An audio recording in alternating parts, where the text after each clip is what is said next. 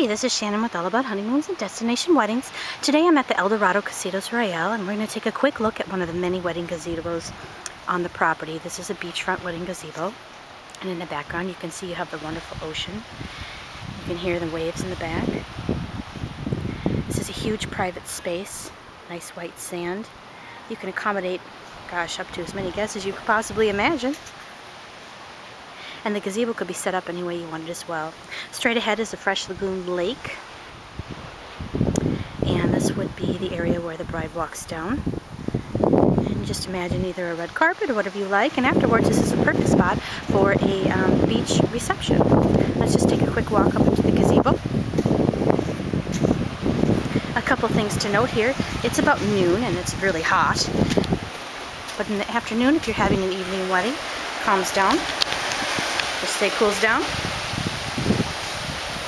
Nice breeze through here to keep you nice and cool, but not too breezy to blow a bride's hair.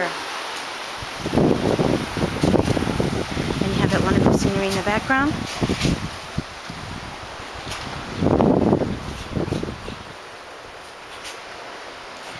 And this could be a wonderful spot for you to have a wedding.